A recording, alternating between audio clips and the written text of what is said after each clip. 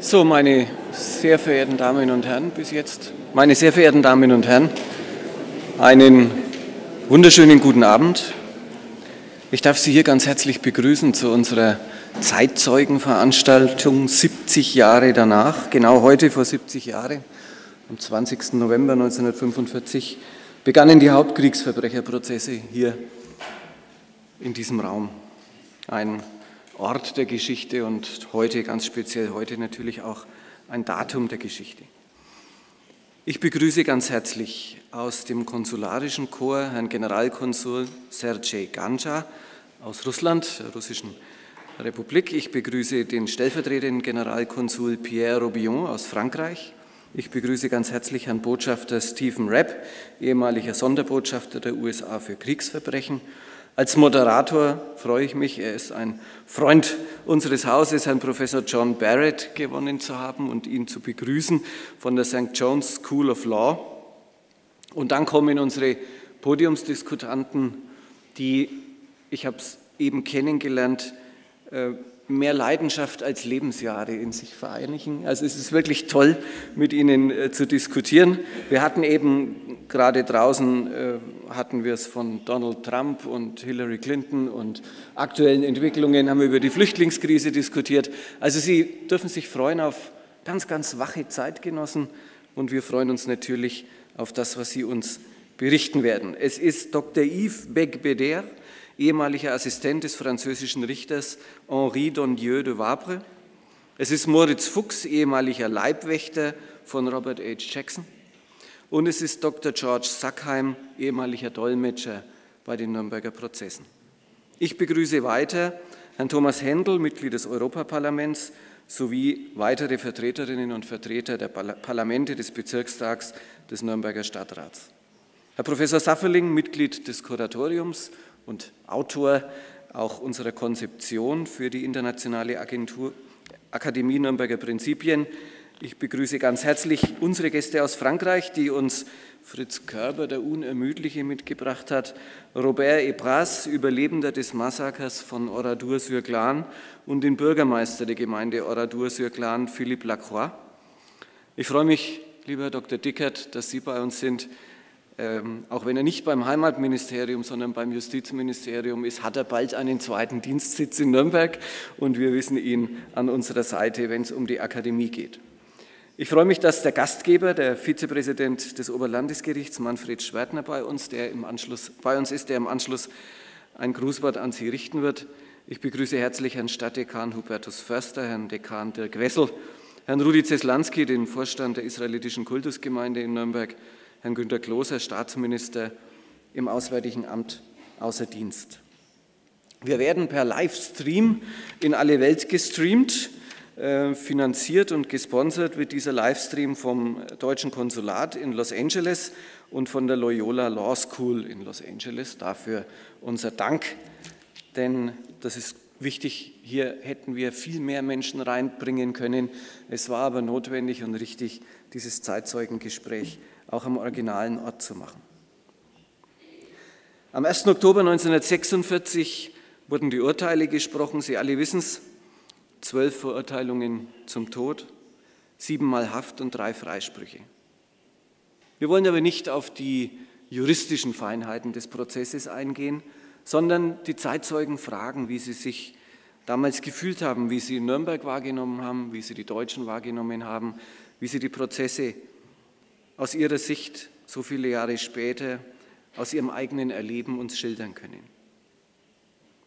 Solche Zeitzeugengespräche in dieser Zeit, nach 70 Jahren, werfen 2 Grundsatzfragen auf. Die erste, der wir uns alle auseinandersetzen müssen, ist, dass wir an der Schwelle von Zeitgeschichte zur Geschichte stehen, dass uns die Zeitzeugen ausgehen werden irgendwann und dass wir natürlich die Gelegenheiten, die wir finden, mit Zeitzeugen zu sprechen, so intensiv, wie es irgendwie möglich ist, zu nutzen. Die Frage, ob ein neuer, ein anderer Blick auf die Verbrechen des Nationalsozialismus in der Geschichtsforschung und in der Geschichtswissenschaft Einzug halten wird, wenn Zeitgeschichte zur Geschichte wird, werden wir beobachten müssen und sie wird uns bewegen. Und das Zweite, was immer eine Rolle spielt, ist dann natürlich der Blick zurück. Helfen uns die Zeitzeugen, aus der Geschichte zu lernen? Helfen sie uns, Vergangenheit zu bewältigen, wie das im Deutschland der 60er Jahre geheißen hat? Oder stimmt, was Hannah Arendt gesagt hat, dass Vergangenheit nie bewältigt werden kann, sondern dass man allenfalls feststellen könne, dass es so und nicht anders gewesen ist? Aber auch das kann ja einen Lernprozess auslösen. Als Deutsche des Jahrgangs 1960, und viele hier sind hier aufgewachsen, haben wir natürlich mit Zeitzeugen noch ein ganz besonderes Gefühl, denn wir hatten sie zu Hause. Die Väter, die Großväter, die Onkel. Und jeder von uns kennt die Frage, die gestellt werden musste, nämlich: Was hast du gemacht? Warst du dabei? Warum hast du nichts dagegen gemacht? Auf welcher Seite bist du gestanden? Und wir alle wissen, das gehört zur Geschichte der Nachkriegsdeutschen dazu. Wir alle wissen, dass manche uns leise erzählt haben und wir wissen, dass viele andere ganz laut geschwiegen haben über das, was sie in der Zeit des Nationalsozialismus gemacht haben. Unsere Kinder werden die Frage nach dem Warum nicht mehr an einen lebenden Menschen, an einen Zeitzeugen adressieren können. Und es ist Teil unserer Nürnberger Verpflichtung aus der Geschichte der Stadt Nürnberg in der Zeit des Nationalsozialismus, dass wir sagen, wir müssen diesen jungen Menschen trotzdem den Blick auf den Nationalsozialismus zeigen. Wir sind der Ort der Täter, wir sind der Ort der Masseninszenierung der Reichsparteitage, der Ort, an dem die sogenannten Nürnberger Rassegesetze erlassen worden sind. Und das ist zu vermitteln und es ist die Frage nach dem Warum zu vermitteln. Gerade jetzt, finde ich, wo in Büchern und Filmen, in irgendwelchen YouTube-Videos Hitler oft eher als Comicfigur dargestellt wird und das Ausmaß der Tragödie, dass eben nicht die 2 Dutzend Hauptkriegsverbrecher, sondern Millionen begeisterter Deutscher als Grundlage brauchte und auch als Grundlage hatte, das muss immer wieder vermittelt werden. Manchmal sind es nicht die Worte der Zeitzeugen, sondern die Gesten, ihre Autorität, dabei gewesen zu sein, die Vorstellung, was Menschen erlebt haben. Ich bin 1982 wird es gewesen sein, mit dem Kreis Jugendring in der Gedenkstätte in Auschwitz gewesen. Wir haben damals eine Ausstellung in Nürnberg vorbereitet und ich bin als junger Kerl, ich war Anfang 20, zum Direktor der damaligen Gedenkstätte Auschwitz hineingelassen worden. Wir haben uns dann unterhalten über die Frage, ob Exponate aus der Gedenkstätte nach Nürnberg exportiert werden dürfen. Und nach langen Diskussionen hat er zugestimmt und wir haben dann bei uns in der israelitischen Kultusgemeinde diese Ausstellung gezeigt. Auschwitz warnt, hieß die damals in den 80er Jahren. Und es war der Versuch, deutlich zu machen, mit diesen Haufen von Brillen, mit diesen Koffern, die dort in der Gedenkstätte stehen, um die schiere Zahl der Menschen deutlich zu machen. Es war der Versuch, jungen Deutschen diese Geschichte zu erzählen. Das ist heute genauso wichtig wie damals. Und während des Gesprächs fragte ich Herrn Smolen, das war damals der Direktor, er hat noch viele Jahre später, meine Tochter hat ihn noch als Führer dann in der Gedenkstätte sogar erlebt, hat er noch Führungen gemacht, fragte ich ihn, vielleicht naiv, wie lange er denn schon hier sei, also wie lange er Direktor der Gedenkstätte ist. Und der Herr Smolen hat dann diese Geste gemacht, hat sein Hemd hochgezogen und man sieht dann die tätowierte Häftlingsnummer und hat geantwortet, hier bin ich schon sehr lang. Das ist Gesten, das ist eine Geste, die nur ein Zeitzeuge machen konnte und eine Geste, die ich vermutlich in meinem ganzen Leben nicht mehr vergessen werde.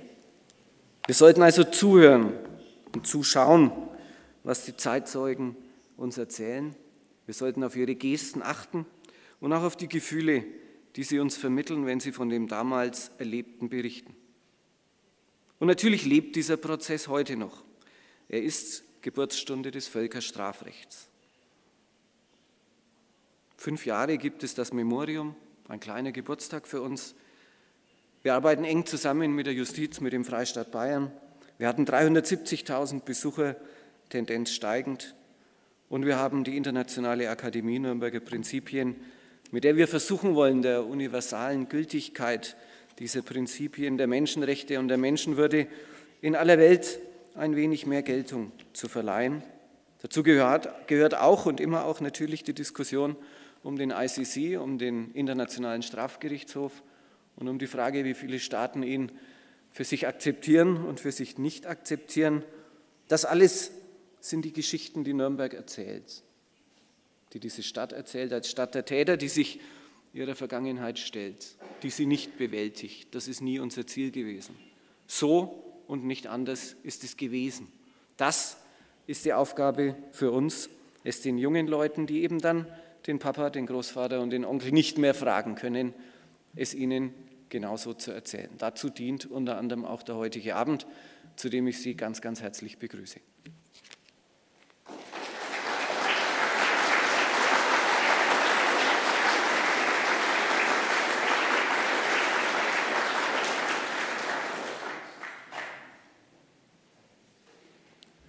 Meine sehr geehrten Damen und Herren, wir gedenken heute der 70. Wiederkehr des Beginns des Hauptkriegsverbrecherprozesses hier im Sitzungssaal 600 des Nürnberger Justizpalastes. Hier in diesem Saal wurde ab 20. November 1945 die Hauptverhandlung gegen 22 Angeklagte, die im NS-Staat führende Funktionen hatten, durchgeführt. Wollte man es oder will man es juristisch korrekt betrachten, begann der Prozess allerdings bereits einen Monat früher, nämlich am 18. Oktober 1945 durch die Übergabe der Anklageschrift, die im Gebäude des Alliierten Kontrollrats in Berlin stattfand.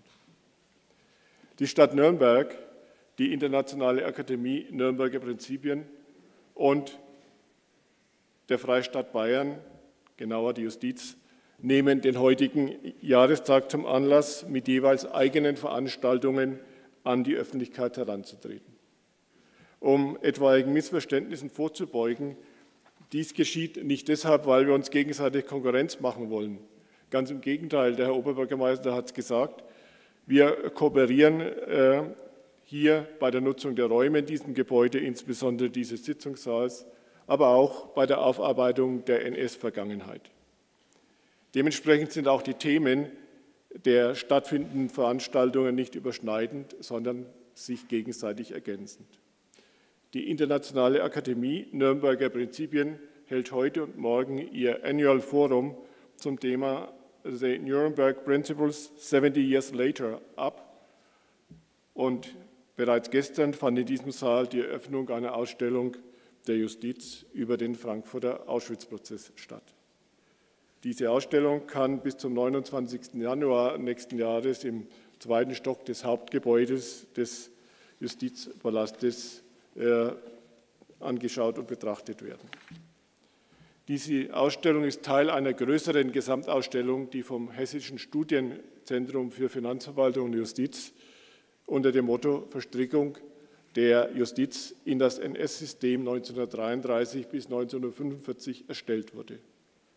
Ich glaube, dann ist an dieser Stelle eine kurze selbstkritische Anmerkung aus Sicht der Justiz notwendig. Die deutsche Nachkriegsjustiz war äußerst zögerlich bei der Aufarbeitung des Nazi-Unrechts.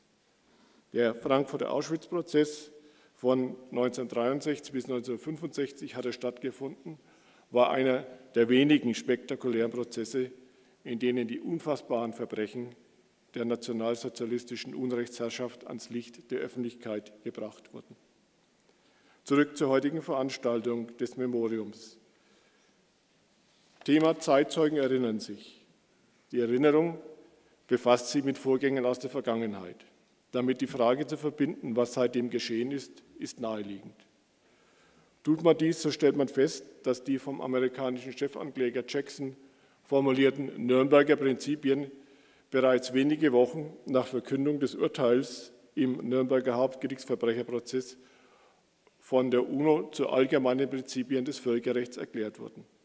Anschließend ist allerdings recht wenig passiert. Erst in den 90er Jahren des vergangenen Jahrhunderts wurden mit dem Jugoslawien- und dem Ruanda-Tribunal zwei Ad-hoc-Strafgerichtshöfe geschaffen, die die Nürnberger Prinzipien als Grundlage für ihre Verhandlungen nutzten. Es folgte 1998 das römische Statut für einen internationalen Strafgerichtshof, das im Jahr 2002 durch die Schaffung des ICC umgesetzt worden ist. Leider, muss man sagen, fehlt es diesem Gerichtshof bisher an hinreichender internationaler Akzeptanz. Dem römischen Statut sind bisher nur ca. 2/3 der UN-Mitgliedstaaten beigetreten. Mit den USA und Russland fehlen sogar 2 der 4 Mächte, die am Nürnberger Prozess mitgewirkt haben. Wir sollten uns aber, meine ich, dadurch nicht entmutigen lassen. Denn die vor dem ICC bereits durchgeführten und die noch laufenden Verhandlungen und Verfahren zeigen, dass die Nürnberger Prinzipien an Brauchbarkeit und Aktualität für ein modernes Völkerstrafrecht nichts verloren haben. Umso spannender finde ich es heute, Menschen zuhören zu können, die die erstmalige Anwendung dieser Prinzipien in einem Prozess miterlebt haben. Dabei ist für mich besonders interessant, dass die heute hier anwesenden Zeugen sehr unterschiedliche Funktionen hatten und die Ereignisse damit aus unterschiedlichen Blickwinkeln schildern können. Möge uns das, was wir jetzt im Podiumsgespräch erfahren, gut im Gedächtnis bleiben, damit wir später zwar nicht als Zeitzeugen, aber als Zeugen vom Hörensagen, von den Geschehnissen, die Gegenstand des Nürnberger Prozesses waren, berichten und diese Dinge weitergeben können. Vielen Dank.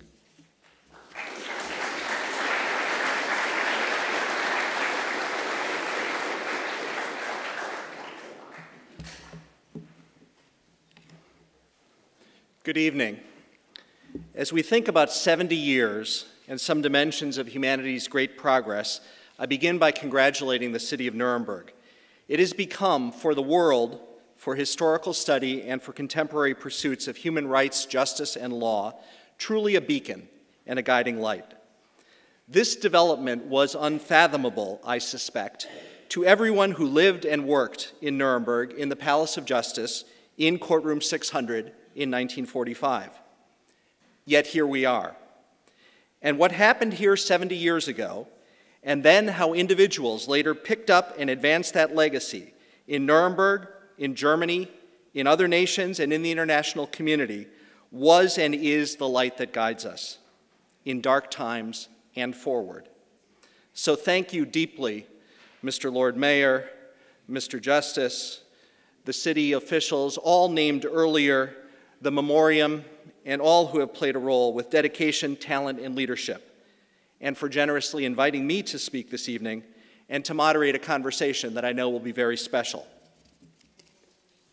The conversation, which we will get to promptly, will feature 3 special men who did work here in 1945 and 1946. Dr. Yves Beigbeder, Father Moritz Fuchs, and Dr. George Sackheim. They were young men then, and it is our great fortune now that they have not succumbed much, even to middle age. I will introduce them more when our group conversation begins, and you have biographical information on them in your program. For now, I will note that like all of their Nuremberg trial colleagues, they did not fathom then what Nuremberg, the city, the historical legacy, and the contemporary beacon of law and human rights has become. As one of them said to me with a smile last evening, as he stood in Nuremberg for the first time since 1946, "Where is the rubble?" And that is my topic for this evening, a date, November 20, 1945, which marked, in this land and in this room, a milestone in humanity's, in civilization's climb from rubble and wreckage toward light and law, toward reason and hope. How did they get here? The Allied powers who conducted the Nuremberg trial won first a world war. They defeated militarily at great cost the Nazi aggression that destroyed this land and the European continent. I begin with war and power because too many overlook those necessary predicates. In his opening statement at Nuremberg 70 years ago tomorrow, Justice Robert H. Jackson, the chief U.S. prosecutor and the principal architect of the Nuremberg trial, called it one of the most significant tributes that power has ever paid to reason. The reason, the thinking, the justice, and the morality of the Nuremberg trial deserve our attention and admiration. But do not overlook the predicate, the hard-won assets that those Allied payors, acquired, and then chose, with reason, to spend here at Nuremberg. It was their power that paid for their reason. It was their power, first in waging and winning a defensive war against aggressors, and then in militarily occupying this surrendered land, that permitted them to hold individuals legally accountable for the crimes of war. The path to November 20, 1945 had many other origins. A second was the experience of the Great War, World War I, and its aftermath. 30 years before 1945, many had, as young men, seen and fought what they regarded as German military aggression, and then seen peace and negotiation that failed to produce legal accountability or deterrence. A third beginning was in the landscape of laws, norms, and morals that long preceded Nazi power and war-making. The Hague Conventions committed nations to laws in war.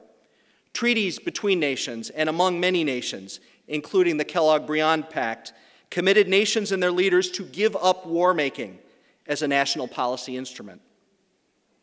A fourth beginning was a consistent developing legal view in the United States and elsewhere that saw Nazi military aggression as individual and group criminality.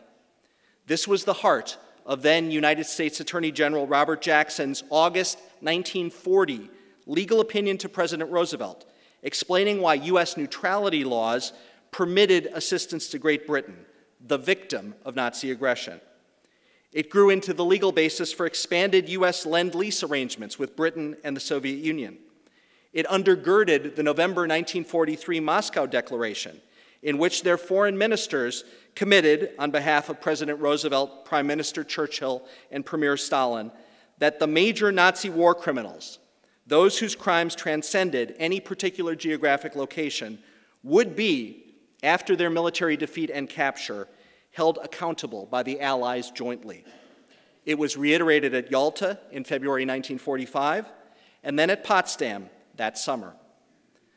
The path to this room on November 20, 1945, had those military, as in capacity, political, as in decision-making, and conceptual, as in legal thinking, dimensions. It also came about through personality. In addition to Roosevelt, Churchill, and Stalin, and their generals and other key advisors, U.S. President Harry Truman played a decisive role. In April 1945, just weeks after inheriting the presidency, he embraced and demonstrated his great seriousness about the Allied commitments to prosecute captured Nazis, which Truman then believed could include Hitler, Himmler, Goebbels, and others who never reached this courtroom, by appointing a leading national figure and legal star, Justice Jackson, to serve as U.S. Chief of Counsel. In time, that Truman seriousness, that choice of Jackson, led Great Britain, the USSR, and France to commit seriously to a rule of law endeavor. In London, during the summer of 1945, the Allies negotiated at length across differing legal systems and concepts of how the Nazi prisoners should be treated. Jackson, with British support, insisted on the substance of American due process, and in time, the Soviets, the principal advocates of summary proceedings and foreordained punishment, agreed. The August 8, 1945 London Agreement created the four-nation International Military Tribunal. The IMT was given jurisdiction to try and punish European Axis actors who had committed crimes against peace, war crimes, crimes against humanity, or conspiracy to commit any of those other crimes. The agreement provided that every person, even a head of state, was liable, and that no underling could defend by pointing to a superior's orders. And the agreement provided for defendants' rights, the independence of the tribunal, the prosecutor's burden of proof, the defendant's right to counsel, compulsory process, discovery, and resources. The path to this room on November 20, 1945, also came about through logistics. It was the U.S. Army, including Generals Eisenhower, Lucius Clay, Edward Betts, and Walter Beadle Smith, who recommended Nuremberg. This city was in the U.S. occupation zone, so the U.S. Army could secure and supply a trial here. Nuremberg also had this mostly intact large courthouse, with this room that could be reconstructed for the trial and the adjoining large prison for defendants and other arrestees. The Army brought Justice Jackson to inspect Nuremberg and this room on July 8, 1945. Impressed, he on July 21st brought British and French colleagues from London to see Nuremberg. They agreed that this should be the trial site, and in time, the Russians made that decision unanimous. Much work remained to be done, of course. In London, Paris, Berlin, and elsewhere, Allied personnel captured and reviewed documents and interrogated prisoners. In Nuremberg, the Palace of Justice was repaired and courtroom 600 was fitted for the trial. Allied lawyers drafted and redrafted charges. Ultimately, they produced an indictment charging 24 individuals and 6 Nazi organizations. The chief prosecutors agreed upon the indictment and presented it to the IMT in Berlin on October 18, 1945. Ironically, in the Kammergericht courtroom where Judge Roland Freisler had presided in the Nazis' People's Court proceedings just months earlier. And of course, this room too, in the Nazi period, saw horrors perpetrated in the guise of law. Personnel relocated to Nuremberg, staying in the Grand Hotel and in requisitioned houses all around Nuremberg. Staffs grew. The U.S. staff became large and then very large. The indictment was served on each defendant, and each was assisted in obtaining counsel of choice. The tribunal tried out this courtroom, and then in mid-November, proceedings began on pretrial motions. Lawyers worked furiously around the clock, and many, but not all, worked superbly to assemble evidentiary cases against each defendant. Justice Jackson worked to write an opening statement that would explain the enormity and detail of the prosecutions. It was not clear until the very last minute that the trial would start on November 20th. The Palace of Justice hallways and cafeteria, which was then serving daily lunch to 800 people, were filled with rumors of delay. On Monday, November 19th, however, the tribunal handled final issues and logistics. The word was go. The Nuremberg trial began the next morning. Major Joseph Dano, a law professor soldier who brought international law expertise and particular writing skill to Jackson's U.S. prosecution staff, attended the opening session. That evening, at his billet on Lindenstrasse in Dambach, down the block from Jackson's and Father Fuchs' own billet, Dano penned this description to his wife in Fairfax, Virginia. Court opened right on time. The place was full of people and orderliness and awe. The 20 defendants sat obediently in their box. The judges wore robes, except the Russians in military uniform. The German Defense Council wore robes and flimsy beret sort of black cap, which resembled a Jewish skull cap, a yarmulke, more than anything else. One old-timer wore a long mauve robe with purple velvet trimming. The council tables were filled with polished-looking prosecutors. The press section downstairs was full of newsmen who had been writing stories for several days. The big floodlights were on, and the cameras were clicking and grinding from all directions in unseen and unobtrusive spots.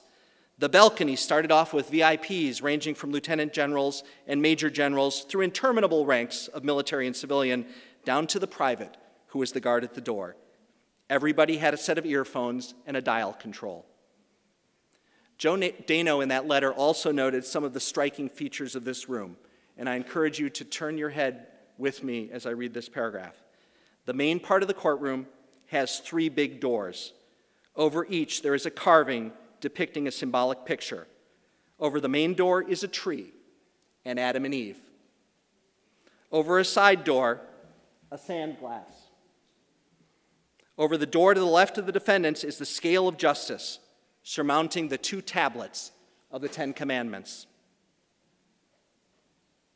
That there was a Nuremberg trial, that individuals with enormous power decided to pay tribute to reason by, in Jackson's opening words, submitting their captive enemies to the judgment of the law, was and is a shining, leading light.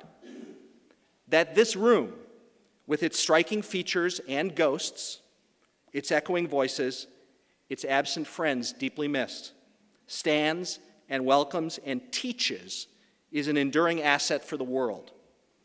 That we are here tonight with three men who worked here 70 years ago is great luck and a privilege.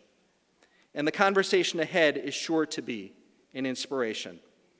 Thank you again, and I now invite my friends George Sackheim, Moritz Fuchs, and Yves Beigbeder to join me for a conversation.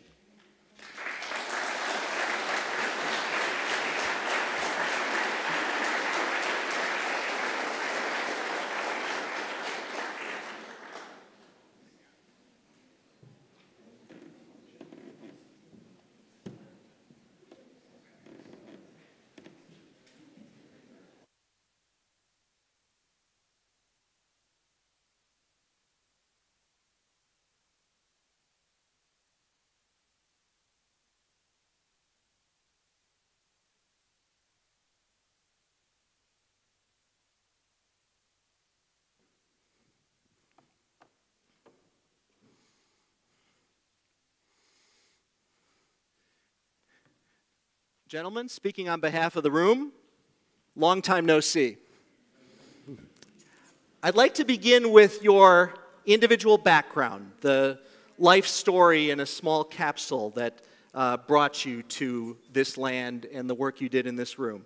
Father Fuchs, let me begin with you. Well, I was a plain soldier when the war ended. I was the 1st Infantry Division, a replacement in October of 1944. Came over by a troop ship, 15,000 aboard, Scotland and Cherbourg. We landed, went across the channel. We had to go into landing craft by rope nets, climbing on the one, splashing into the water. They got us on trucks, and we went all the way up to Verviers, near west of Aachen, where I had one overnight before I went into battle.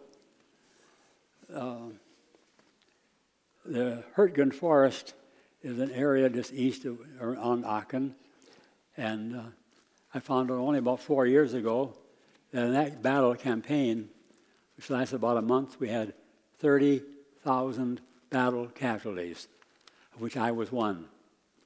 Yesterday was my 71st anniversary of that event, which kept me 3 months in the hospital at Blandford, England. And when I got back 3 months later, I missed the Battle of the Bulge. I spent that time in the hospital.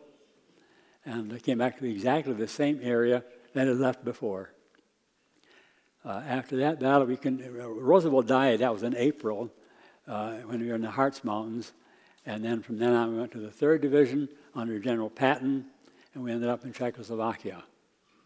And I came here by way of turned out to be a great friend, John T. Corley, a lieutenant colonel. He was our battalion commander. And when we moved back from Czechoslovakia and give Russians over up to the border, we came back to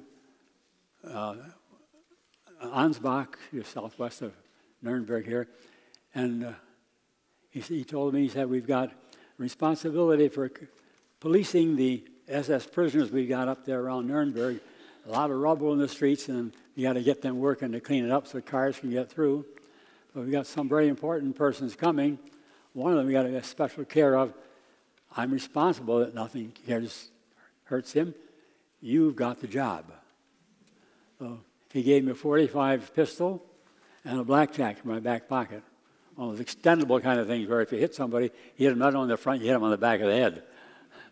And that's how I got here. George Sackheim, you actually came a little bit earlier, as in originally, and then back. Tell us briefly your path to the Nuremberg trial. Okay. Well, I was a member of military intelligence service. No. Where were you born? Oh, okay. Give me a sentence or two on that. I was born in Hamburg, Germany in 1923. My father was the director of the municipal theater, and 3 years later he was promoted to Erster Dramaturg at the Frankfurter Schauspielhaus, and we moved to Frankfurt, and I went to school there, and we lived there until 1931. when we went on a summer vacation to the island of Hiddensee, and unfortunately my father developed a ruptured appendix and nothing could be done for him. He was operated on in Berlin by Professor Sauerbuch, who was then the most famous surgeon in Germany, but my father died from the ruptured appendix. And then you and your mother soon... We moved to Palestine in early '33. My parents were Social Democrats and Zionists, and after Hitler came to power, my mother was promptly fired from the newspaper that she worked for, and she lost her job, and she said, that man means business. He is not going to rest. This is now April '33. He means business. He's not going to rest until Deutschland wieder judenfrei ist. And we're not staying here. We're going to Palestine. My parents were Zionists, so we moved to Palestine. And I went to school there, and my mother started driving a taxi and was a chauffeur and took people to see all the heights of the Holy Land. And then you leave Palestine and become an American. My mother developed cancer and got very ill, and she made arrangements with my aunt, my father's sister, who had been a doctor in Berlin, but moved to New York, and my aunt agreed to bring me up. And so in the spring of '38, I moved from Palestine to New York and went to high school there, and then to Columbia University for my bachelor's and my master's. And then after the war, I went to New York University. Okay. And military service brought you to France initially, and then the path to Nuremberg. Well, military service brought me to France. I went to Camp Ritchie, Maryland, which was the military intelligence training center. And I got to France on D+7 when the Germans were defending the Nuremberg beaches, but the Americans and the British were stronger, pushed them back, and I joined them when they were in front of a place called Sainte-Mère-Église. And my job, I had gone to Camp Ritchie, Maryland, which was the military intelligence training center for the United States, and learned how to interrogate prisoners of war for military information. And what we wanted to know then was, where are the tanks? Where is the artillery? Where are the minefields? Anything that would help our troops advance into France and Belgium. And that's what I was trained at during the war, and that's what I became. So fighting, and then occupation, and then you're about to go home when you see a poster. Right. I had 70 credits, which is what you needed to be allowed to go home. And I was in a little town called Étampes near Paris. And on a Litfaßsäule? Bulletin board. A what? Bulletin board? Bulletin board. I saw a sign that they were looking for German-speaking interpreters. So I thought very quickly, I can go back to the university anytime and continue in my second year, but I could not ever be present at such an international famous trial. And so I competed as an interpreter for the Nuremberg trials, and I passed, and together with several others, they flew me to Nuremberg, and I started working there. I think it was, maybe October 10th or something like that, 1945, and I stayed for 6 months until the 1st of May and worked as an interpreter. Hauptsächlich, and I'll have some stories to tell you about that. We'll, of course, come back to that. Yeah. Yves, you were the closest, perhaps, and you came the latest. Tell us a little bit about your story that brought you through life to Nuremberg. I start with my birth or not? Yes? Yes, sure. So 16 July 1924. But my story By the way, we're not doing an age competition here, but they immediately asked each other upon meeting, how old are you, how old are you? And I'm not sure if the goal was to be the youngest or the oldest, but they're each 1 year off from the next. Okay, so I did law studies because I didn't know what to do. And I thought law is all right because then I can diversify. Then as soon as I had finished my law degree, I got a phone call from my aunt. Said, your uncle wants you in Nuremberg. And your uncle? Henri Dondieu de Vabre was the French judge. So I said, no, I cannot come because I've got a Boy Scout camp. And then eventually it was negotiated, and I did go. Right. You skipped over the war years and some of your experience in a country that was occupied. Sure. Yes, well, it was not a sort of a saga. It was, I spent a few months in a maquis in Auvergne, in the mountains there. And thanks God we never met any Germans. We had a few Stukas who came to bomb us, but I was always a volunteer. And thanks God there was nobody in front, so I was saved and I remained alive. Right. But that was short, a few months, and then went back to finish my law degree. Right. So your actual arrival here in Nuremberg to work for your uncle was when? March 1946. March of 1946. So in the sequence of the trial, that brings Father Fuchs here as a bodyguard at the beginning, September or thereabouts, and October for George Sackheim, and in the trial well underway for Dr. Beigbeder. Tell us about the respective jobs. To work as an assistant to a judge on the tribunal, and I'm going to gesture at that part of the room because the bench was there. What did that entail? I said, my uncle told me to get, every day we got the verbatim records on all the 22 defendants. He gave me 7, and he said, you pick up from the daily output in French over those 7 defendants, and then you simplify, you summarize them, and then you dictate to French secretaries and give it to the 2 judges, to Donadieu and to Falco. So that was a new job for me, but I never had any job before, so I couldn't compare. And I had no legal qualifications. So I was eminently qualified for the job.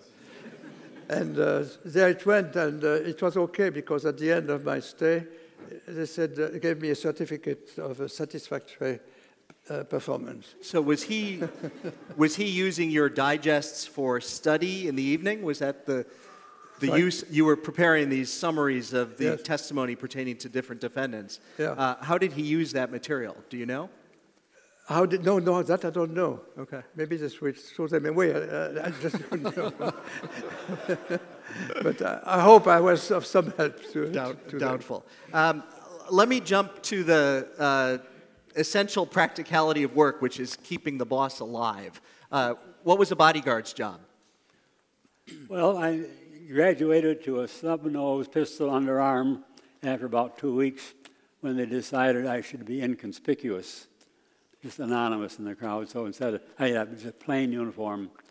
And whenever Jackson was in the courtroom, I was there. Whenever he was in his office, I was there. Whenever we went home, which was quite regular.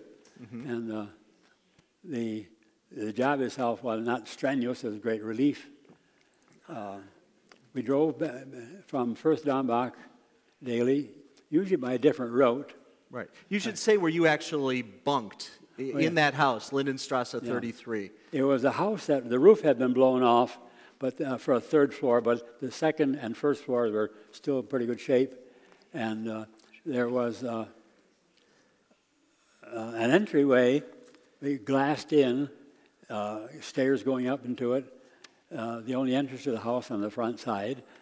And I was there, and that was my lodging. My bed was there, and a little telephone system they arranged to contact the folks upstairs. And there was a guard post on the road. That was the first check they had. Then they had to check by me before they go in, and then I would announce their arrival if they were there. And the drives from Dombach to the courthouse?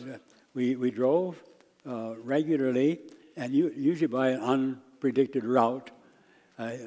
Jackson made the choice, I'm not sure, but more often than not, he did not know. They just went different ways. He was persuaded that if anybody was going to get you, they'd get you, no matter what you can do. You can't protect against that much evil. But happily, we're safe. The car itself was rather interesting. The Army had taken it over from von Ribbentrop, who wasn't going to use it anymore. And it was a Mercedes, 16-cylinder. The front was kind of like a Packard car at those days. 2 rows of 8 cylinders, 75-gallon tank capacity. I got 3 miles to a gallon. It's about as long as the bench behind us, right? One time, when Jackson wasn't with us, we had it out on the highway, 120 kilometers. We got up there, right up there. And then we blew a tire on the right rear, and there was not a fragment of the tube. At that time, they had tube tires. There was not a tube left larger than your thumbnail. But we had no incidents, no attacks. At one time, during the trial, there was some kind of alarm given, and the Army sent small, light tanks to at least each corner of the courtyard, and it passed over. Mm-hmm. George, let me ask you about interpreting, which our colleagues are doing masterfully, obviously, in the back of the room. It's a great talent to hear and think in 2 languages simultaneously. Was it hard? Sometimes it was hard, but you know, I was young and flexible, and I was fluent in both languages. Okay. So what kinds of work, before the trial starts, let's talk about that phase, what kind of interpreting were you doing? Well, when we first came, they gave us tons of documents that we had to translate that were going to be used in evidence at the trial. Mm-hmm. For instance, orders that from Admiral Dönitz, he ordered that any ship that was sank, if there were any sailors in a rowboat, they were not to be saved, they were not to be helped, that they could just put up a machine gun and mow down these sailors. That was totally against the Geneva Convention. But we had to have all kinds of documents about these leaders and what they ordered. Right. But you weren't really there to be a document translator. Well, we did both, really. Okay. The most prestigious group, I found out later, were the people who worked only in the courtroom. Mm-hmm. They sat there and they listened to the testimony in German and translated it into English or into Russian or into French. And they sat right there, right? Right there, yes. And they made sure that everybody understood the proceedings. Now, you didn't work as one of those interpreters. No, I didn't. I worked as an interrogation interpreter. So tell us about the interrogation process. Okay. Well, can I give you some examples? Sure. Well, we'll come back to a particular example. I want to understand the basic mechanics. You're in the bullpen, as I imagine it. You're translating documents. Yeah. Then what happens? All right. We would get a buzz or a call that you needed in room such and such for an interpretation. And when you came in there, there would be some well-known distinguished defendant or a witness against them. And the attorneys were high-ranking American, usually lieutenant colonels or majors who had been really distinguished attorneys in their hometowns, respected people, but they didn't know any English. They didn't know any German, excuse me. So they needed the interpreter to translate their questions into German and then the defendant's answer into English, and that's what my job was. Okay. For example, who were some of the people who you interpreted interrogations of during that pretrial phase? Well, one of them was Goering. We've heard of him. Tell us more. Yeah, well, let me just find that page because it's really an interesting bit of information. Take me a moment. Sorry. He was a glamour boy. Yeah, well, he was a glamour boy. That's... Okay, this is what I was looking for. Goering, of course, was rather grandiose, and he thought that he would deserve special treatment, which he did not get. He had to surrender all his insignia and everything. But here's my translation of, he was asked by my interrogator why they spent so much time bombing London. And this was his answer. This is Goering. I told him, Hitler, time and time again, that we must destroy the English war industry instead of wasting our bombs, dropping them on that stupid London. What good would it do us if a few hundred more houses would go up in flames? And Hitler just wouldn't listen to him. Even though Goering was a general and he was a second in command, he just ignored him.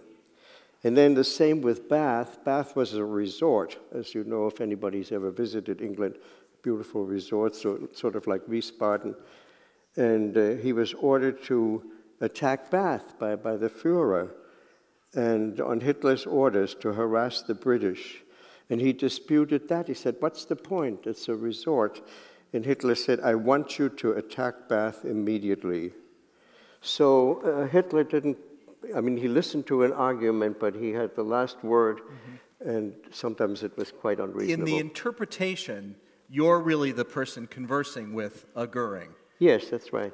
Would you have informal or side exchanges or byplay, or was it just the interrogator's question and then the answer coming back? I think it was mostly that. We were not supposed to extemporize. You know, we were young. Okay. Were you ever tempted? Yes, but perhaps I was. Yeah, right. Father, you mentioned Göring as a glamour boy. Yves, you sat right in front of the judges when you were in the courtroom directly across from the defendants.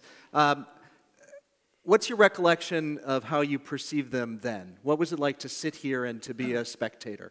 The judges? No, the defendants. The defendants. Well, it was very, very impressive, especially the Göring has next door, and admirals and generals. But there was not too much to report there, except I knew later on, of course, that Göring sort of manipulated most of the defendants. Some resisted, like Speer, but some of them were quite interesting in their testimonies, of course, or in their defense. Right. I mean, you're studying the 7 of them in detail. Yes, but on paper. On paper. Because I was not supposed. I was to be in the kitchen, not in the main room. Okay. So sometimes I came there, and sometimes it was interesting to listen to some of the. Right. Let me ask about a particular defendant, Hans Frank. Yeah. You were in the courtroom during some of his testimony. Yes, I must have been, because I wrote a little article there at that time, because he was the first one. I mean, they all pleaded not guilty, all of them, against all possible evidence, of course. But Hans then, after some debates, said that he felt a terrible guilt. So that was something new, sort of recognition that the whole trial was about what was useful. He said something like a deep feeling of guilt. 1,000 years will pass before Germany will be exonerated of this burden. Okay, I thought it was really, and he said he was converted to Catholic, Roman Catholic religion. So okay, then you can go because you're converted. So no, nothing. No, but anyway, I felt that this was something significant among all the debates. In the moment, you thought it was authentic and powerful? Yes, yes and no. I was not quite sure, but later on, it was disproved because in his final statement before the judgments, he sort of went back. And there was no guilt on his part. It was guilt in general, but not on his part. So he said, I've done my duty, etc. What the others said, I obeyed Hitler, it's not me. So it was a bit of a fake. Right. You mentioned your interest, your background in scouting, and that led your uncle to assign or call your attention to von Schirach. Yeah, von Schirach, I thought it was a bit of a joke on the part of my uncle, but I said, why not? Hitlerjugend, the chief, of course, and accused of so many things, of training the young boys for the army, for the SS, etc. I looked up a bit what Judge Alternate Falco said about it, that he sort of, he was really devoted to Hitler, and he was anti-Semitic. He recognized that. Like some others, they said, okay, I'm anti-Semitic, but I don't want those to be burned or something. So that's a sort of subtle difference there. And the other thing is that, I don't know, I didn't know about all that until 1944. Again, like many of the others.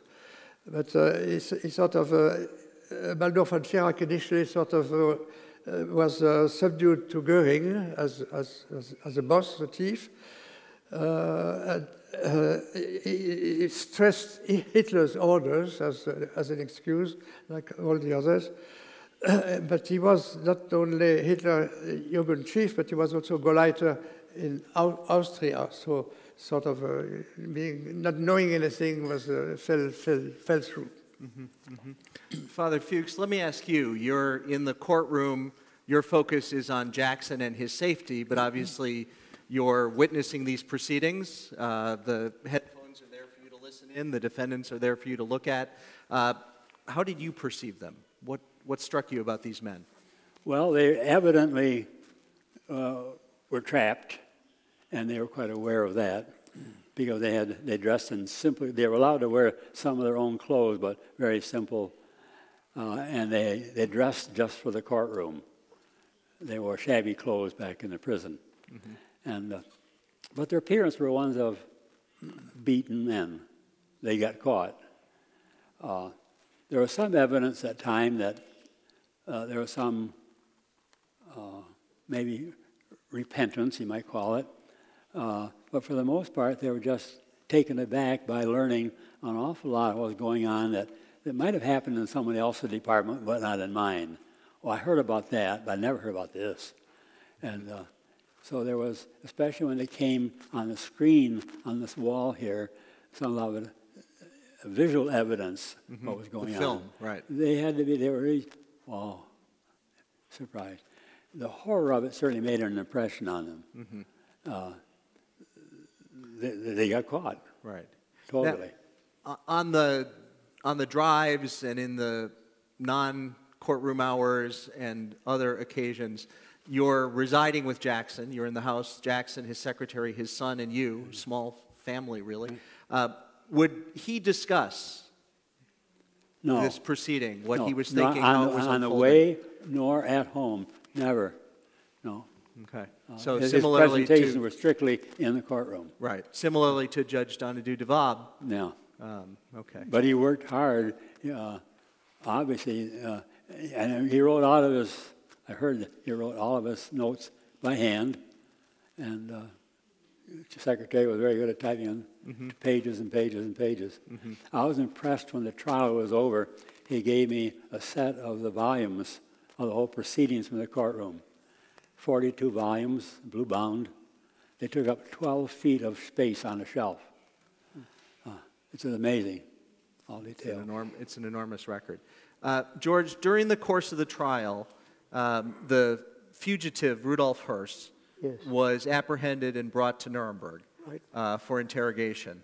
And I believe the records are very clear that you're interpreting the initial interrogations of the Commandant of Auschwitz. Tell us about that. Okay, I spent 2 two-hour sessions with him as the interpreter for the interrogator. And we got quite a bit of information. At that time, he was a willing talker. He didn't try to cover up or hide anything. And he admitted to the most horrendous deeds. So I will tell you some things. I wrote a letter the next day after I interpreted for him to my aunt in New York, the lady who had brought me from Palestine. She was a doctor in New York. So I will read you a little bit out of that letter, and you'll get a feel for this man's attitude. This is April 2nd, 46, and on April 1st I had interpreted for him. And she saved the letter, and when she died, I found it among her belongings. So I wrote, only yesterday I interpreted at the interrogation of Rudolf Höss, the former commandant of the Auschwitz-Birkenau complex of concentration camps. He had been at large working on a farm in Schleswig-Holstein until he was picked up by the British intelligence service about a month ago. He is one of the most depraved, degenerate types of characters it has ever been my misfortune to meet. Up until yesterday, well, I considered myself hardened by the war, but the accounts that this beast of a man gave in the most matter-of-fact tone of voice of brutal, sadistic acts committed at Auschwitz and the dispassionate manner in which he related the horrors and the inhuman suffering connected with the extermination of 2 million Jews during his 3 years in office made me feel both physically ill and mentally very distressed. After an experience such as this, one gets a feeling of extreme futility. What's the use of it all? Nothing we can do here can bring those 6 million martyred people back to life. And when we pinned him down and asked him, why all this? Now he gives his rationale, and I think that's not too well known, but interesting. Why all this? His reply was, I'll give it to you in German. Der Führer hat im Sommer des Jahres 1944 beschlossen, dass die Judenfrage jetzt endgültig gelöst wird. In other words, in the summer of 1944, the Führer decided that the Jewish question now has to be finally solved. The facts show that Hitler communicated his wishes to his strong-arm man Himmler, who in turn called Höss from Auschwitz to Berlin and gave him Hitler's order, adding of his own, wenn wir jetzt nicht die jüdische Rasse vollkommen ausrotten, wird die jüdische Rasse das deutsche Volk vernichten. So that means if we do not exterminate the Jewish race completely now, the Jewish race will annihilate the German people. Now that is something that I learned much later in psychology and psychoanalysis. It's called a projection mechanism, where you really attribute your own unacceptable wishes and ascribe them to somebody else. So he then ordered Höss to build additional gas chambers and crematoria. People like Höss, who incidentally was made a brigadier general in the Totenkopfverbände for his outstanding pioneer work in the final solution of the Jewish problem, actually believed Hitler and Himmler's diabolical theses. He believed it, and then he went about to do their dirty work for them. I think that the colonel, the chief interrogator, asked him whether he believed this, and he said that we were never asked for our opinion or our thoughts. We just had to carry out these orders. So in conclusion, I wrote, of course he will have to pay for this with his neck, but what is this one criminal's neck against the suffering and degradation and murder and extermination of 2.5 million of his innocent victims? Now, I had one generalization for my generation because I have lived with Quakers in a Quaker community, and they always broadcast, war is not the answer, war is not the answer. Well, maybe in 9/10 out of war is not the answer. But when you're dealing with people like these Nazi fanatics, I said a few sentences from Rudolf Höss's detailed confession should convince anyone who believes that war is not the answer, which may well be true for many wars, that this was not so for World War II. When you are dealing with depraved, ruthless, and vicious human beings like Hitler, Himmler, Höss, and members of the SS and the Gestapo, war is indeed the only answer. So Höss then explained in great detail, which I'm not going to trouble you with, how they killed 10,000 people a day. 10,000 in these gas chambers. They deceived them. They told them they had signs there to the showers, to get cleaned up, that kind of thing. And the people undressed and went in there willingly, and then they slammed the door, and he said we turned on the poison gas. So listening to all this was really very difficult for a young person of 22. I was horrified. I was filled with rage and hatred against him and his whole kind. And I can tell you that now I'm reliving it a little bit, but I haven't thought about this for many years. Mm-hmm. But they were really dreadful people, and I'm sure Germany is well rid of them. And maybe I have a chance later to say that I'm extremely impressed what the German people have done since World War II. How they have... You will, but that's well put. Okay. Each of you departed really at the close of the evidence and was back in civilian life, back in France, back in the United States, mm-hmm. When the judgments came down. Do you remember hearing the verdicts and the result of this? No, I had completely forgotten about Nuremberg. Because I went to the States as a student, 2 years there, and then I joined international organizations. No, perhaps I exaggerate. No doubt it was in the news, but I didn't sort of follow through with the little work that I had done there. Okay. Father Fuchs, you were back in Washington, D.C. by the end of September 1946. Oh, by middle of August. Right. And by middle of September, I was in seminary. I had arranged with my pastor early on, a couple of months before then, at the likelihood, and he had arranged for me to get to a seminary. Mr. Jackson was going back in August with Elsie Douglas and Bill. Was going to come back just a couple of weeks later, but he said, long I'm going, and I know that you are thinking of going to the seminary. So he brought me and one of the drivers, Bob Vlasnik, along with his other officials. We flew by way of Gander back into Washington. He was hospitable to the degree they let Bob Vlasnik and myself stay at his home in Virginia. And then met his wife, Irene. We had a nice overnight there before I went to Camp Dix. And then I got home on the 15th of August, and by the first week of September, I'm in the seminary for So 30 days later, you hear the verdicts that have been rendered here. How did that seem? How did it feel? How did you process that? The book was closed. It was all over. Jackson, of course, was persuaded that it would be largely punitive. He was disappointed, I guess, that there was some got away for free, for 3 of them. But Hallmark shocked. Yeah. Do you remember your reactions to the Yes. verdicts? I was a college student, but I heard it was going to be broadcast.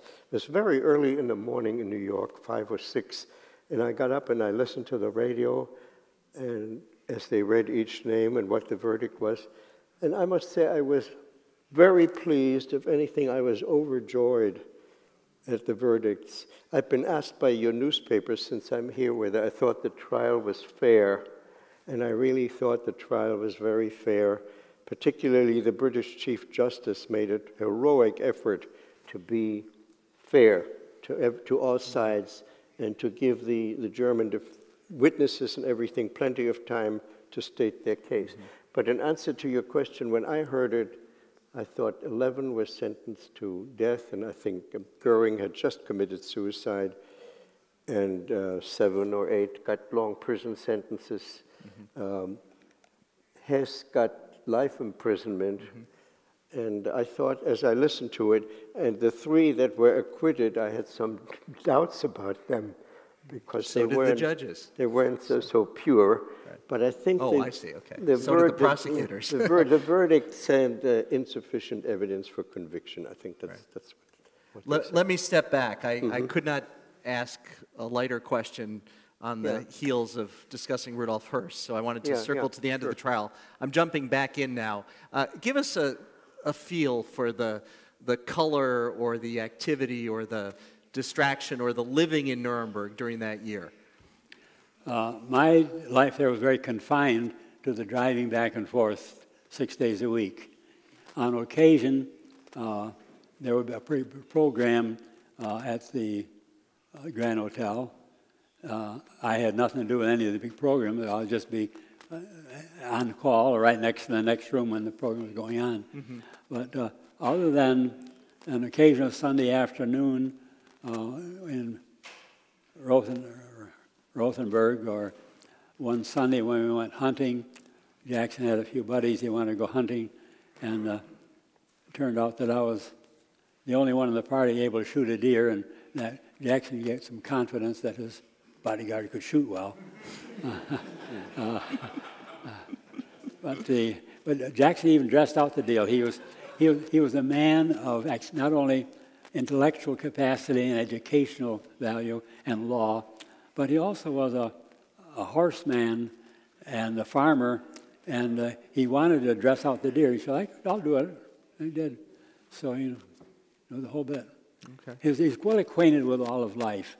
He knew humanity, he experienced it, and he was expressing what we say often of little children, everybody's aware of what is right and wrong. And he wanted to be, as he said in the opening statement, the idea of that the common humanity has an idea of this was a horrible thing. And he insisted that we have to have the trial in such a way that the world can see fairness can be legislated. Mm-hmm. Yves, what was the personal experience of being here like? Not the work, mm-hmm. but the living and the hours for a young... It was very nice. It was a very good job. Because I was with my family, uncle and aunt, with the Falco, and they were all very nice, and waiting for the next invitation to a cocktail or something like this. Mm-hmm. I'm looking at the superficial aspect of it, but every morning I went with the bodyguards in a jeep to the tribunal. U.S. Army bodyguards. Yes, right, yes. Okay. And in the palace, it was wonderful with comfort, American comfort and efficiency. That was amazing, because coming from France, defeated, poor, it was such a change. And availability of everything you wanted. You want bananas, you want chocolate, you can have it. You didn't have it in France. It was really coming from a poor, defeated country to abundance. And of course, selfishly, it was very pleasant. The other part of it is that I had very good colleagues about my age or a few years older, and we did a few trips together and worked together. It was very, very pleasant in that way, forgetting the dramatic aspect of the work. Right. George, your work exposed you to some of the most soul-crushing experiences a person could have. How did you cope with that? How was the living during your time here in Nuremberg? I think the first month we were quartered at the Grand Hotel, and we felt, of course, very pleased and comfortable there. But then more and more VIPs came from Europe and America, and they had priority over us at the Grand Hotel. And we were moved to apartments in the Ulandstraße, which I would still like to see while I'm here. The Grand Hotel is very elegant and lovely. How did we spend our time? Well, I have to tell you that the citizens of Nuremberg didn't take very long to open up the opera house and the concert hall. And so very soon, I would guess within 6 weeks, we had concerts, we had opera, we had entertainment. And then in addition, I had a German girlfriend, and we went out dancing. And usually, once I left the courthouse between 5 and 6, whenever that was, I went home for dinner and spent the evening pretty normally, except wherever we went, we saw those terrible ruins. I have some pictures that I put out here. Well, you all know what Nuremberg looked like. It was absolutely devastated, and it was hard to walk around in there or to drive around. And we felt sorry for the people who were groveling around in their houses looking for a few belongings. I want to ask two final questions of each of you. The first is how the experience here shaped the path you've taken in the rest of your life. Well, it didn't immediately, because I had those studies in the US and then work in international organizations as a personnel officer with a little bit of legal work.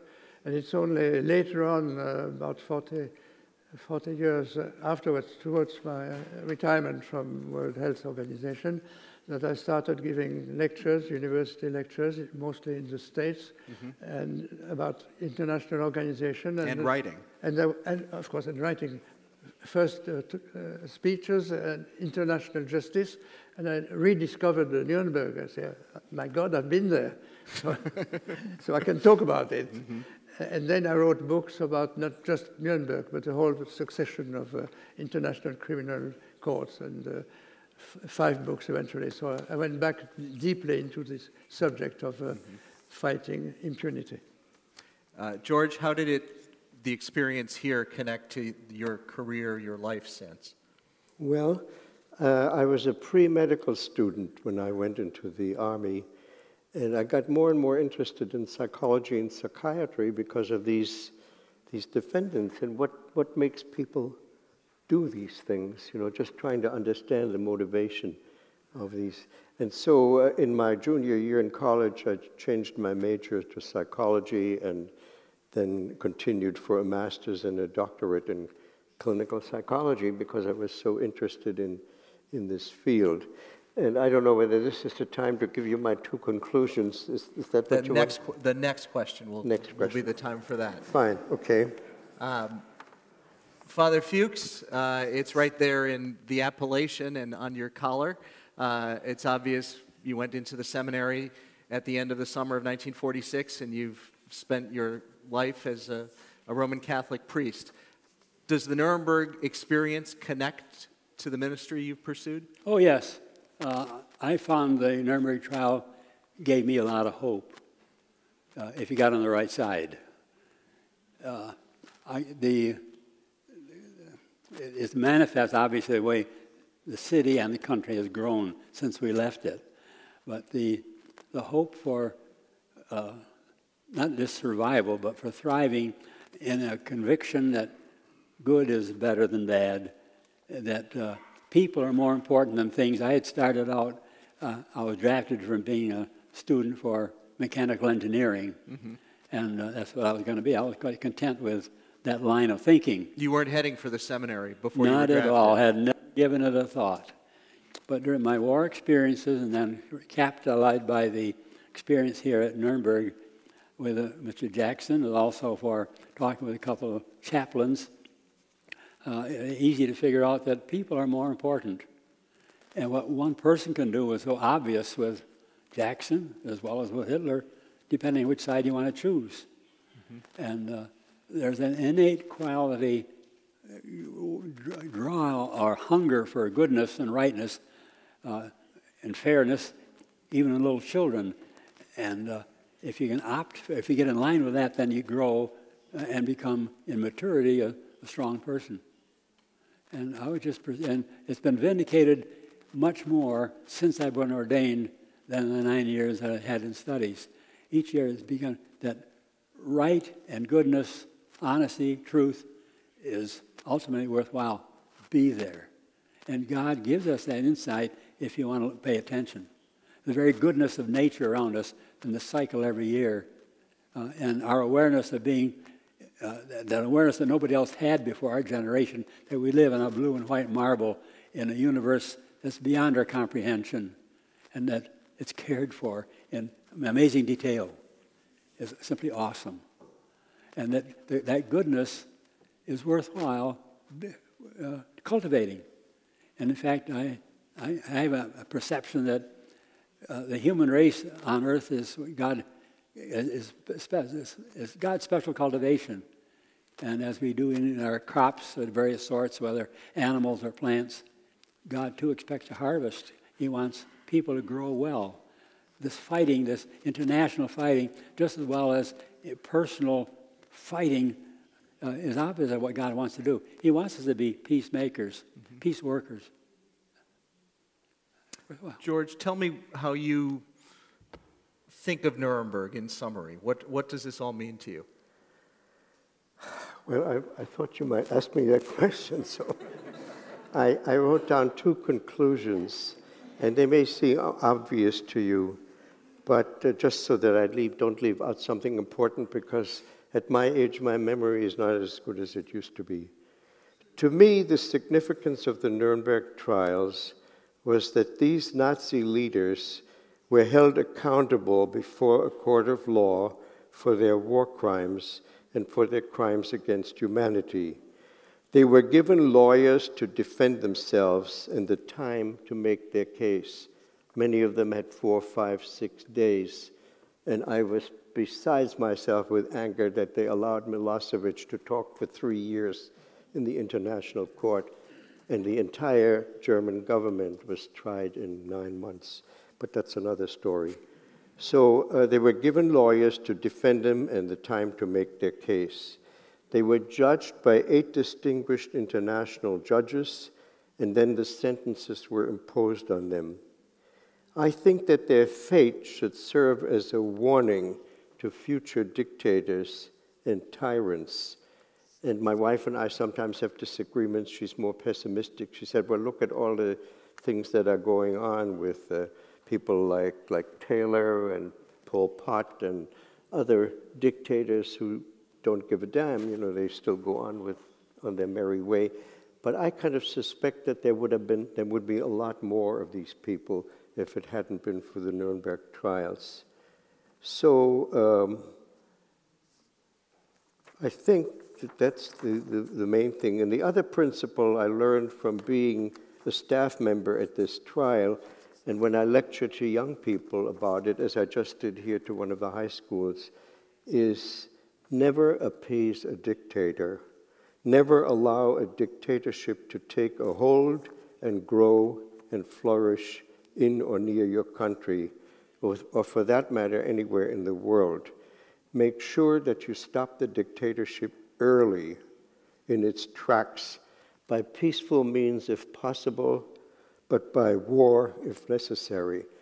Because, as you all know, I don't have to tell this audience, there were many chances to stop Hitler when he invaded the Rhineland, and he was just beginning to flex his muscles and to defy the Geneva Convention.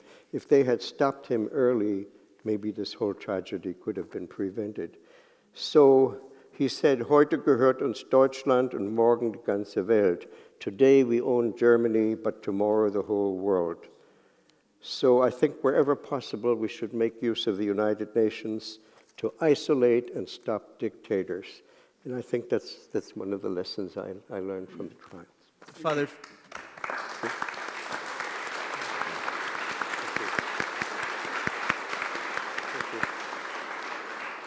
Father, you've described very powerfully the personal impact on you. How do you think of the significance of Nuremberg for now and for the future? It does give us another expression of hope. And it was expressed for me 5 years ago when we had a similar panel, and Arno Hamburger reached over as I finished my presentation there about the rule of law is based on the Ten Commandments. And he gave me a very vigorous handshake right behind the other people on the panel there, because we have to recognize the basics of right and wrong don't have to be invented all the time. Social interaction between individuals, between groups, between nations depends on rule of law.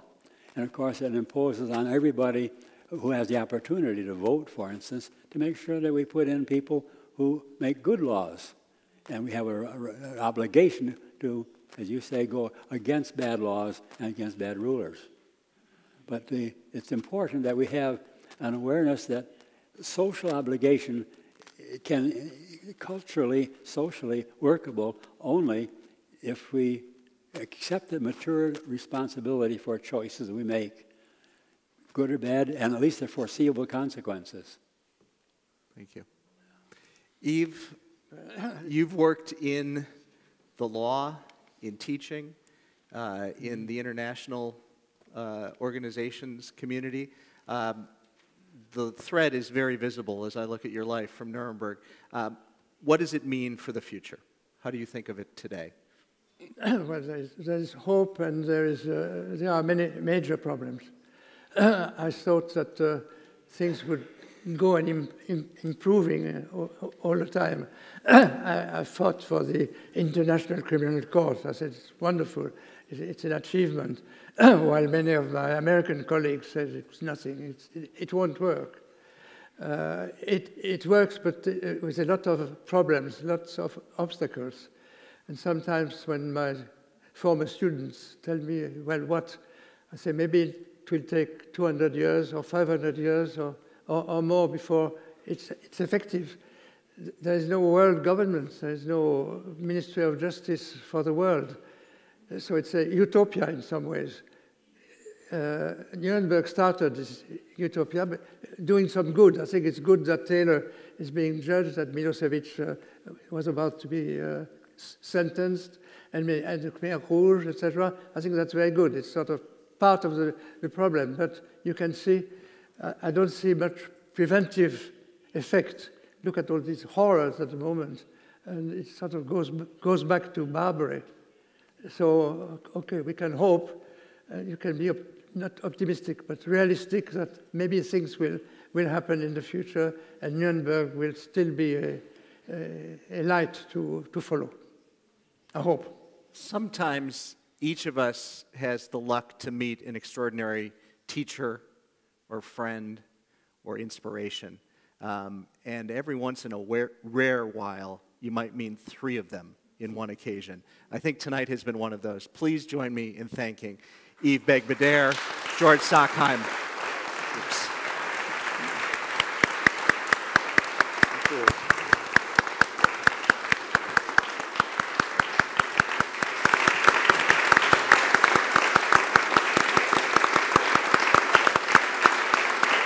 You want to give him 5 minutes for questions and comments? You do not. You've done good. Very We're well. supposed to. You're a good moderator. We're supposed to step off the stage. Off the stage.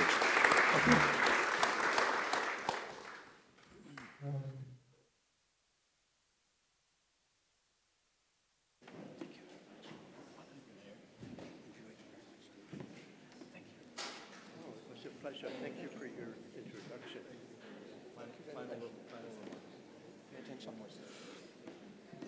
Ich hätte noch stundenlang zuhören können. Ich glaube, Sie auch, meine Damen und Herren. Seien Sie unsere Gäste noch bei einem kleinen Schluck nebenan und einem kleinen Snack. Ich denke, das, was wir jetzt gehört haben, verdient, dass man noch drüber redet. Schön, dass Sie da gewesen sind. Und ein Dank nochmal an die 3 jugendlichen Diskussionsteilnehmer.